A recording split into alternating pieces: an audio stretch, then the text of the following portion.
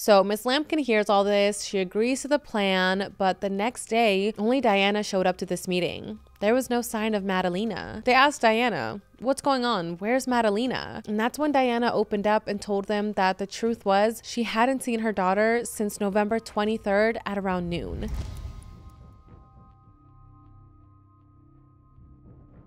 Hey guys, welcome back to What Happened with Jackie Flores. I'm Jackie and I hope you're all doing super well. We are on episode 16 of the podcast, which is crazy. I feel like we just started this podcast, but somehow we're already into 16 episodes. I love it and I just really appreciate you guys taking the time to listen to today's case. Today we're going to be talking about a case that is just so upsetting and just very confusing because there's so many unanswered questions. We're going to be talking about what happened to Madalina Cojocari. Now, one of the biggest questions people have in this case is why didn't anyone report Madalina is missing for weeks? Yeah, it's really wild. You know, there's just a lot of information to go through. So let's jump right in and let's talk about what happened to Madalina Cojocari.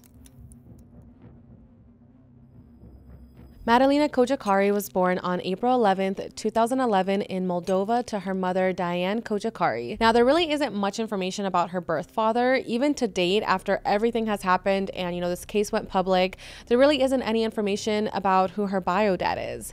And there's also very little information about Diana, about Madalina, about pretty much everyone in this case. Now, what we do know about Diana was reported by a Romanian journalist, and she said that Diana's family is full of successful musicians, but that at the time that she gave birth to Madalina, she was working as an English translator and she was fully supporting herself and Madalina. She later met a man online named Christopher Paul Meter, who was actually 23 years older than her, and they began a relationship. Now, this relationship was an online/long distance relationship because Christopher was originally from Michigan, but he was living in Cornelius, North Carolina as a successful designer at an engineering firm. So he was living in North Carolina and Diana was living all the way in Moldova. So they started dating before ever even meeting each other in person. Eventually, Christopher went to Moldova to meet Diana for the first time, and when he got there, he proposed and the two of them got engaged, which seems very out there and fast. It's kind of a little bit crazy, but that's what the two wanted. They loved each other and they wanted to get married. After this, Diana and her 3-year-old daughter, Madalina, left Moldova and they moved to Cornelius, North Carolina to live with Christopher and,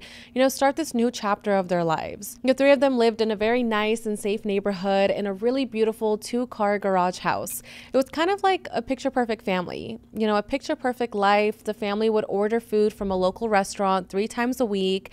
And, all the servers there said that they seemed like such a normal and happy family, which is a lot. Like going out to eat 3 times a week to a restaurant is a lot. Like you can tell that this meant that they were pretty well off. Christopher did work, like I said, at an engineering firm, but at this time, Diana did not work. So he was fully supporting the family on his own and, was able to afford this nice house in this nice neighborhood to go out to these dinners. So, everything seemed to be going well. But in March of 2020, Christopher was actually let go from his engineering job.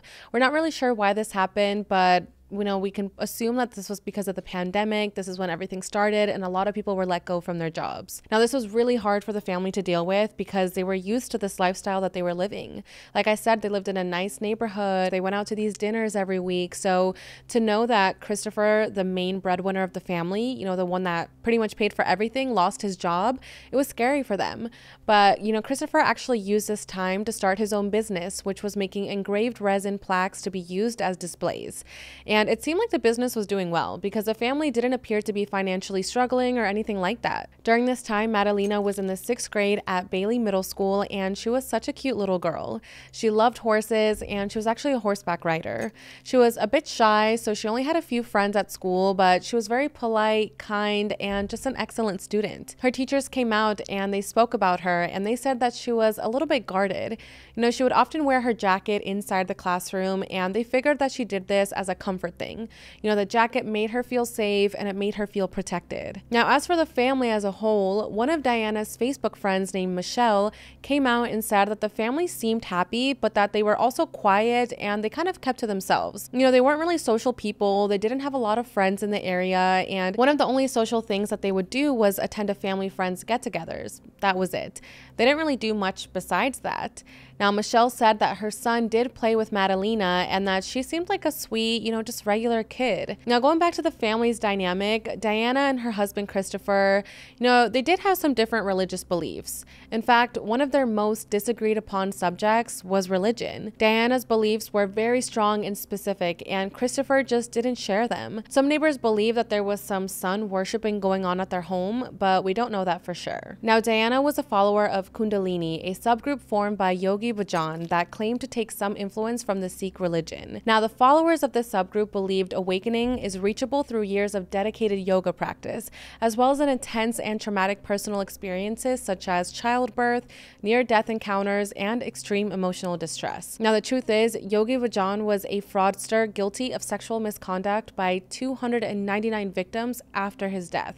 He had a wife and 3 daughters, but he claimed to be celibate. HBO is actually working on a documentary about this because this just seems really crazy, so definitely stay tuned for that. Now, Yogi encouraged violence, abuse, and trauma as a way to trigger a Kundalini awakening. Now, the majority of those who practice Kundalini reject Yogi today after all the allegations about him came to light, but not Diana. She still supported it. Now, as for Christopher, he was a Christian and he openly posted about being pro-gun. So they both believed in very different things, and it's reported that Madalina followed Christianity just like her stepfather. And that's pretty much all the information I was able to find about the family. To the outside world, they seem to be a happy and normal household. However, on November 21st, 2022, everything would change. That day, 11-year-old Madalina went to school and she had a normal day. She went to go do what she always did, and when class ended, she got on the school bus and she headed home. At around 4:59 p.m., security footage shows Madalina getting off the school bus with some of her classmates at the bus stop. However, this is the last time that Madalina was seen, at least on surveillance video. The next day, on November 22nd, 2022, Madalina never showed up to school. She actually didn't return all week or the following week or the week after that. So at this point, Madalina has missed weeks of class, which is crazy, and I feel like that should have raised red flags and, raised alarms for everyone at the school. But at the time, no one really did anything about it. It wasn't until 3 weeks later, on December 12th, when a school resource officer named Jane Nobles and a guidance counselor named Miss Lampkin got together and they realized that something was wrong. It had been weeks since anyone had seen Madalina, and they were getting worried about this. They actually tried to check in on what was happening at the family's home because they just felt like something wasn't right. Now, North Carolina, like most places, has a law that children under the age of 16 have to be in school. By law, whether it's in public school, private school, homeschooling, anything, they just have to be enrolled and actually attending classes. It's also a rule that the school has to contact the family if their child has 3 to 6 unexcused absences, meaning a parent hasn't called in, letting them know that their child is sick or, is going on vacation, anything like that. At 10 days of unexcused absences, a principal is supposed to meet with the parents to determine if they've made a good faith effort to get their child to school. And if the parents have violated the state school laws, the parents can actually face criminal charges for this. So there are laws in place to make sure that kids are going to school, and that if they aren't, they're getting checked up on to make sure that everything's okay. So by the time Jane and Miss Lampkin arrived to Madalina's house, she had missed 15 days of school, which is a lot. They get to her house, they knock on the door, but nobody answered. So they ended up just leaving a truancy packet at the door, and then they just left. Now, a truancy packet is a set of guidelines and reading material for parents of students who have been skipping school. I wonder if they could have called the police at this point, filed a report, or at least let the principal know about this. The fact that no one has seen or heard from Madalina for 15 days is very concerning. And now no one is answering the door, like answering their phone calls. It's just very suspicious, and I wonder why Jane and Miss Lampkin just didn't call the police at that moment. They already did a lot by going to the house and, searching for answers, but I still feel like they could have done more at that moment. Now, 2 days after this, on December 14th, the school finally heard from Madalina's family. Diana actually called the school's guidance counselor, Miss Lampkin, who went to the house just 2 days earlier, and Diana asked to set a meeting about all the school that Madalina had been missing. Diana said that she would bring Madalina into the school the next day so that the 3 of them could, figure out a plan to address these absences and, just figure out what to do next. So Miss Lampkin hears all this, she agrees to the plan, but the next day, only Diana showed up to this meeting. there was no sign of Madalina. Now, of course, Miss Lampkin thought that this was odd, so she actually called in Jane, the school's resource officer I mentioned earlier, because this was just all very suspicious. They asked Diana, what's going on? Where's Madalina? And that's when Diana opened up and told them that the truth was she hadn't seen her daughter since November 23rd at around noon. November 23rd. Like, what? She's telling them this on December 14th, which is so shocking. I mean, so many days have passed without your daughter, and she's just now letting people know that she's missing. Now, November 23rd is just 2 days after Madalina was last seen on surveillance footage getting off the school bus. That was a Monday, so it's not like she had gotten off the bus before like a weekend started. This happened literally at the start of the week. So after revealing all of this shocking information, Jane tells Diana to tell her husband, Christopher, to come to the school so that they can all talk about this, figure out what's going on. And then she also calls the police department and tells them to come to the school because this is now a very serious situation. Police eventually arrive at the scene and they begin to question Diana about what happened to her daughter. Now, Diana tells them that she last saw Madalina on November 23rd at 10 p.m., not at noon, which is what she told Jane and Miss Lampkin. So why did she change that hour now? Like, why did she get those times confused? She also added that she saw Madalina go to her room to go to sleep, and she said that she and her husband, Christopher, actually got into an argument that night. Now, we're not really sure what this argument was about. She hasn't really revealed details about this, but they got into an argument, and then the next morning, which was Thanksgiving, Christopher left the house to go to his family's home in Michigan for the holiday. And the main reason that he left wasn't to be with his family, it was to go get some items. Now, these items, we don't really know what they are. Diana is saying that this all happened on Thanksgiving. Now, Madalina went missing on Monday. Thanksgiving is on a Thursday. So what happened Tuesday and Wednesday? Why didn't Madalina go to class that day? Why didn't Diana call the school to let them know that she was going to be absent? If she was sick or something? Like, what happened in those 2 days, and why doesn't Diana tell the police what was going on? Now, Christopher's family hasn't verified that he was in fact with them in Michigan. And you would think if he actually did there to go pick up some stuff, there would be surveillance footage of him there, or his family would have seen him, but no one has confirmed this. Now, that same morning at around 11:30 a.m., Diana went to Madalina's room to wake her up. But when she walked inside the bedroom, Madalina wasn't there. She started searching all over the house, but Madalina was nowhere to be found. Now, instead of panicking and thinking that something was wrong, Diana just assumed that Madalina had gone to Michigan with Christopher, and that Christopher just hadn't told her about this, and that everything was okay. However, she didn't call her husband to confirm this, which I feel like most people would do. If you woke up one morning and you saw that your daughter was gone, I'm pretty sure you would call your partner and confirm that your child was with them. You wouldn't just assume that and just be like, oh, they're together, everything's fine. On top of that, it was Thanksgiving Day, so did she not think it was weird that her daughter and her husband were having Thanksgiving without her? It's just a little bit weird, but that's just exactly what Diana did. She just didn't call her husband to confirm this, nothing. About 2 days later, on Saturday, November 26th, Christopher came back home from his trip to Michigan at about 7 p.m. But when he walked through the door, he was alone. Madalina was not with him. That's when Diana decided to finally ask her husband if he knew where her daughter was, which is crazy. I mean, 2 days have gone by without any information about her daughter, without knowing her whereabouts, nothing. And now 2 days later, she's finally trying to figure out, what happened. So she asked Christopher if he knows where Madalina is, and he says, no. Do you know where she is? And I know that sounds weird and not like a normal conversation, especially one about your missing child, but that's what Diana said in her statement to investigators. Now, Christopher said pretty much the same thing. When he spoke to investigators, he gave the same statement, but he also added that they kind of just went back and forth with each other with questions. So Diana asked him, do you know where Madalina is? And he said no.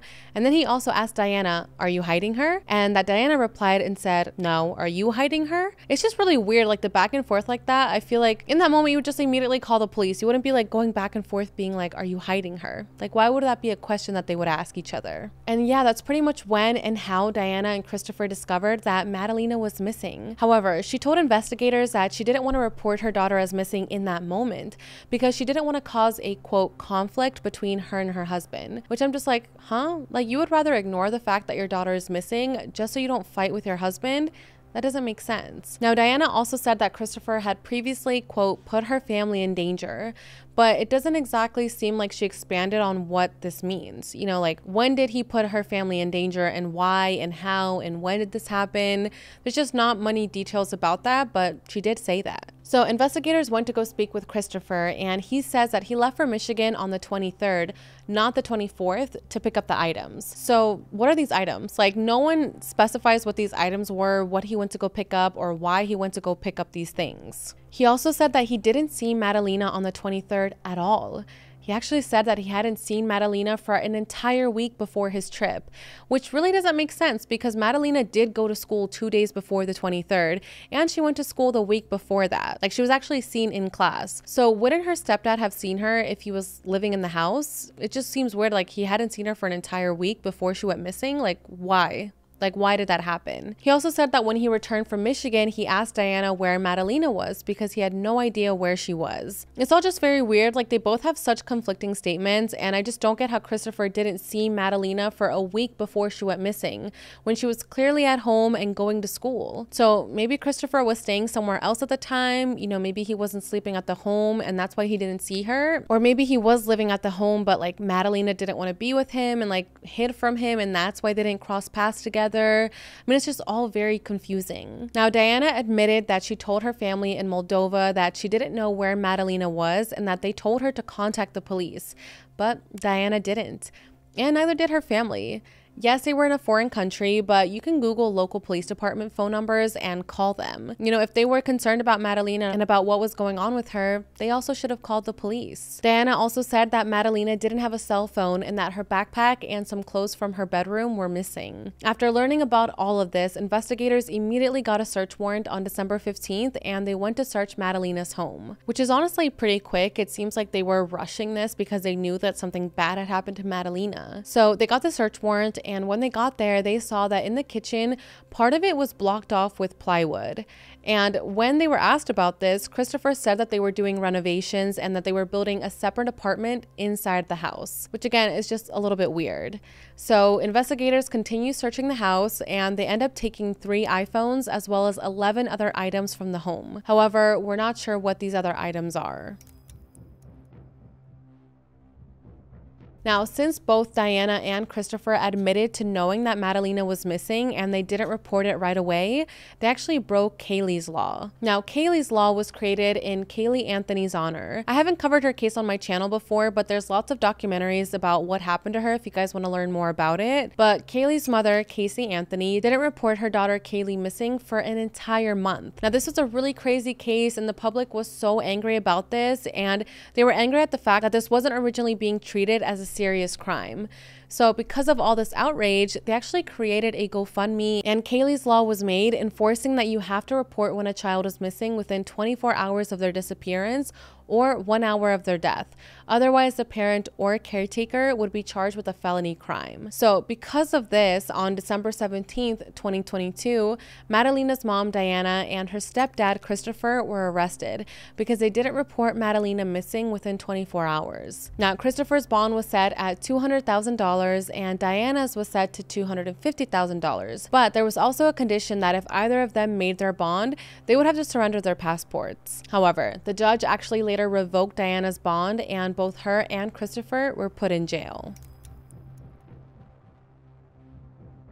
So yeah, they weren't arrested because they were accused of having something to do with Madalina's disappearance or because they endangered her life, nothing like that. They were only arrested because they failed to report her as missing. So after this investigation and search really started, the local police actually called the FBI and asked them to help with the case on December 18th. I mean, they needed help finding the truth of what happened to Madalina and where she was. Investigators knocked on over 245 doors in the community to see if anyone had seen Madalina or, if they knew anything about the case, but there was really no viable tips. They also searched in Lake Cornelius and the surrounding forest area as a precautionary measure, but once again, they didn't find anything. The police captain actually addressed the public because there was a lot of outrage about this, and they said, quote, This is a serious case of a child whose parents are clearly not telling us everything they know. I mean, investigators and the public truly felt like Madalina's parents were lying and that they actually knew what happened to their daughter. I just don't understand how they let so many days go by without calling the police or doing anything to search for their daughter. On December 21st, investigators got another search warrant for Madalina's home and they removed even more items. But again, the details about what these items were are currently redacted from public reports, but it appears to be around 40 items that they removed. Now, after all of this happened, neighbors came out and they kind of spoke about what they saw go on in the household. Now, they say that they never saw Diana outside of the house by herself and that Christopher was always the one watching Madalina play outside. They also said that he never let Madalina play outside alone with other children and that Christopher was always the one who took Madalina trick-or-treating. Now, neighbors also came forward and they spoke about what they saw happen after Madalina went missing. And, everyone just wanted to know, what were Diana and Christopher doing after their daughter went missing? I mean, so many days went by before they called the police, so what were they doing in those days? Were they searching for her by themselves? Were they asking neighbors for help? I mean, what was happening? Well, according to the neighbors, they reported that a week after Madalina went missing, they saw smoke and flames coming from the backyard of the house. And they actually had called the fire department about this on one occasion after the fire continued to burn for days. Other neighbors say that they actually saw, quote, members of the family burning couch cushions in their fire pit. Now, I'm not sure what these people meant by members of the family. Like, do they mean Diana and Christopher? Do they mean someone else? I'm not really sure. So the fire department did respond to this call, but they are now saying that they can't discuss anything from that event since it's an ongoing investigation. So we don't really know what they found or what really happened. But it's definitely odd. I mean, why are they burning a couch while their daughter is missing? You would think that they would be doing everything to search for her and find her and get help, but no. Instead of reporting her to the police, they're burning a couch. Now, investigators and the FBI were seen by neighbors during a second search, taking samples for hours from the fire pit area. It was also discovered that Diana had also left town after Madalina went missing. She drove her car to Madison County, North Carolina, which is located right next to the Tennessee border, on November 22nd and December 15th. So that would be the day after Madalina was seen getting off the bus, and then the day that Diana admitted that Madalina was missing. Now, that is about 150 miles and like a 2.5-hour drive from where their house was. And the area there is just like mountains and forests. It's not really like a residential area, and it's just very isolated. Now, why would Diana be going there while her daughter is missing? It just doesn't make any sense. Like, she literally went there the day after her daughter was last seen, and then the day she reported her daughter as missing.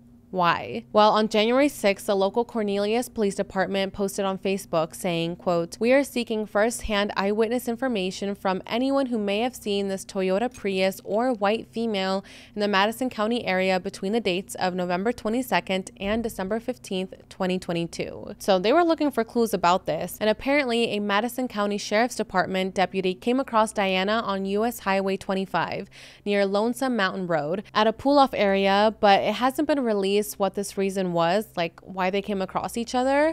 Like, we don't know if he pulled Diana over because she was violating traffic laws or, something like that. We don't really know the details, but he did encounter her. Now, what's also strange about Diana's trips is that she took selfies with her phone while she was there, and she actually looks happy and normal in them. So it just really makes you wonder, what was she doing there? Was she hiding a body? Was she getting rid of evidence? Was she creating an alibi with the photos? It's just so weird. Like, if your daughter is missing, would you really take a selfie and look happy? It just doesn't make sense. Now, remember that restaurant that I mentioned before that the family would go to 3 times a week?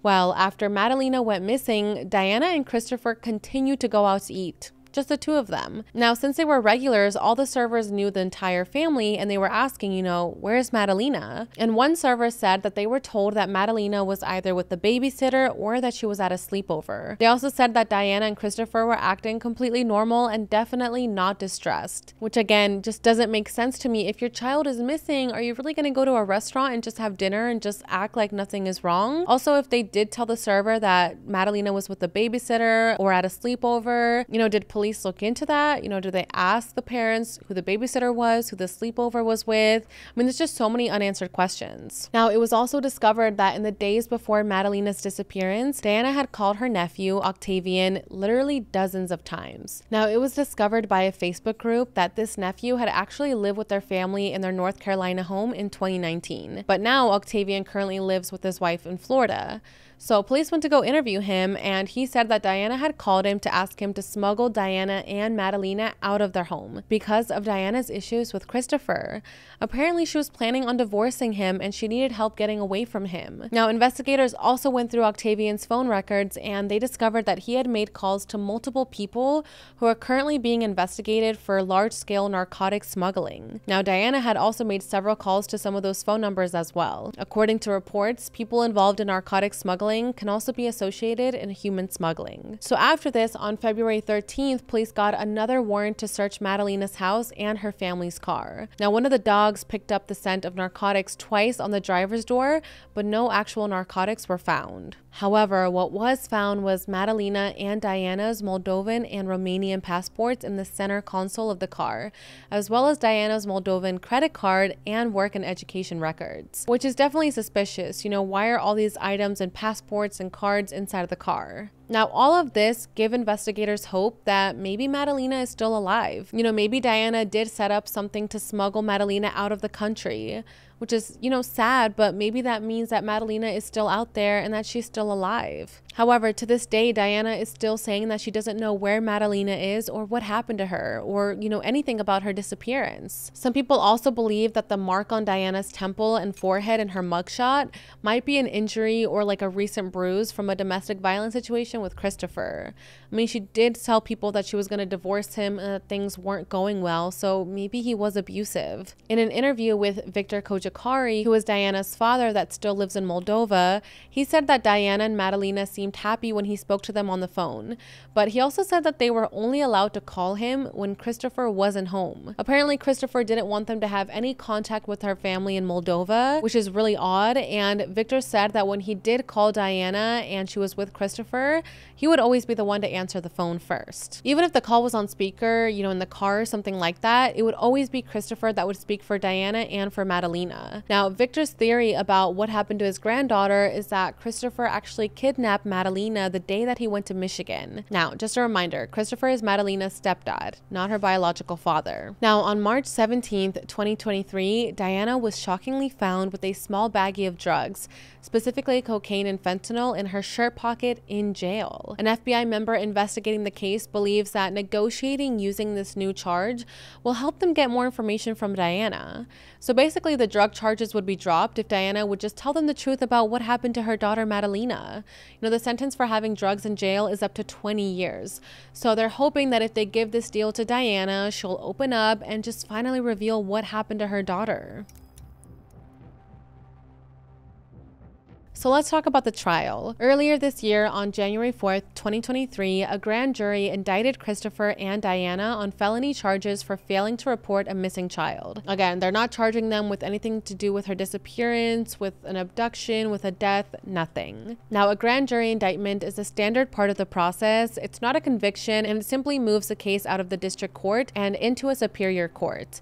So basically, it just means that the amount of evidence that is needed to go to trial is present. Now, search warrants associated with the case were supposed to become public in April, but have been ordered to remain sealed until July 17th by the judge. Now, according to a legal expert, extending the seal on key warrants is standard practice in many cases. They said, quote, "There could still be evidence that they're searching for," the expert said.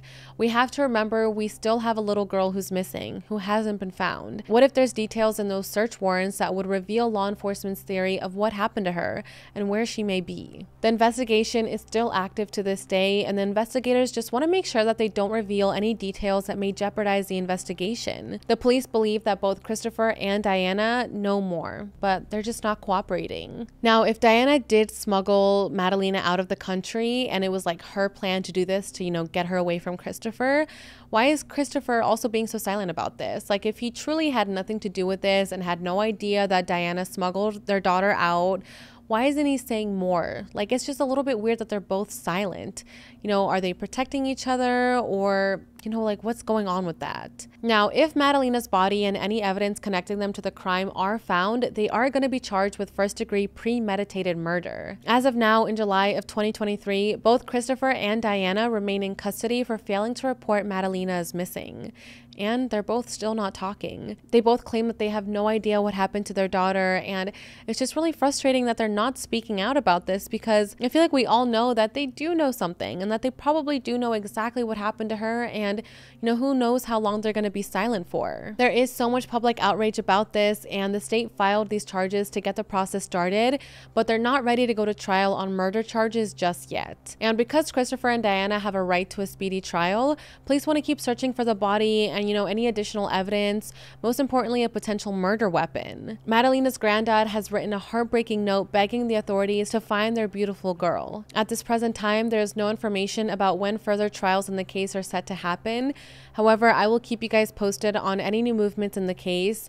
I just truly hope that Madalina is found safe and alive. At the end of the day, that's what matters. That this little girl is found and that she's okay. I mean, this is just really upsetting. I truly feel like her parents know what happened to her, but they're just refusing to talk. It's so sad because parents are supposed to protect you and love you, not let you go missing for multiple days before calling and asking for help.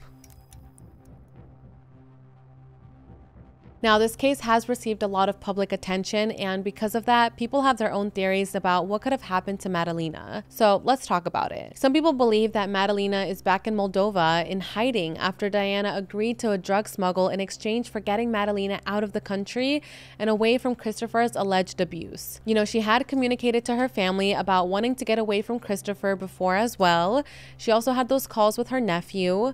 I mean, all of those things together just really make people believe that she did smuggle her daughter out of the country. But also I wonder, you know, why were their passports still in the car? You know, if she did smuggle her out of there, why was all of that information still there? And, you know, a lot of people wonder, did Christopher find out about this plan?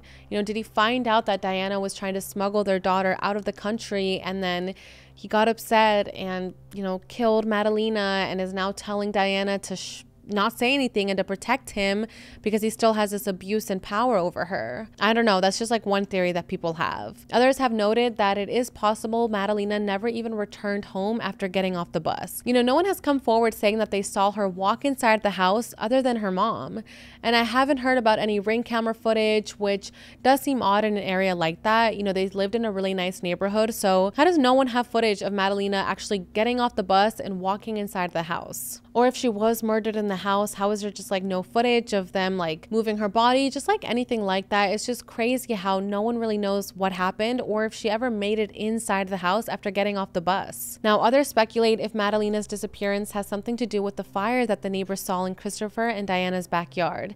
And, you know, they wonder if her body was burned, because burning couch cushions doesn't make any sense. Like, why are you doing that? You know, there's just a lot that could have happened. And while many believe that Madalina is most likely deceased by now, some people do have hope that she's alive and that she will be found soon, which I hope is the case in this scenario. There's just a lot of confusing information. Like, we don't really know when Christopher left to Michigan or if he ever actually made it to Michigan.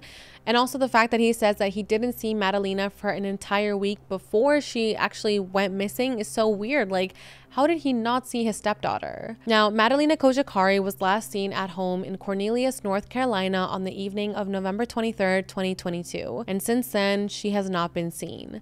She was reported missing to her school on December 15th, 2022, and was last seen wearing jeans, pink, purple, and white Adidas shoes, and a white t-shirt and jacket. If you have any information concerning the whereabouts of Madalina Cojocari, please contact the Cornelius Police Department at 704-892-7773. You can also contact your local FBI office, the nearest American embassy or consulate, or you can submit a tip online at tips.fbi.gov. It's just so important to share her flyer, you know, share this video and just get her story out there. You never know who may come across this video or her flyer and just recognize her and know something about this case. The police are actually asking people to continue to post her photo and just spread the word. A few months ago, the Cornelius Police Department released a video of Madalina at a pool in a mermaid costume, having fun and looking happy. Now, the reason the police released this video is because they wanted to remind the public that this is how Madalina should be right now. She should be having fun, being happy, and, here with her friends and family.